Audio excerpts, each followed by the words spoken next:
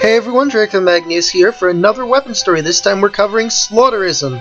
Before we start, I would like to say this is a very unique story, and I could only find one picture that really fits the theme. But with that being said, let's just jump straight into the story now and go to that picture. This sword belonged to a demented painter who murdered innocents every night and collected their blood.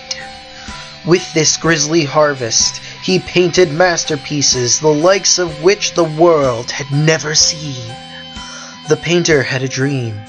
He dreamt that one day he would create paintings so powerful that all who viewed them would be at peace. Each day he painted feverishly, chasing his dream. But no one cared for his work, and he began to feel the cold, uncaring stares of others. Eventually the soul of the sensitive artist was broken. Red! Crimson! Scarlet!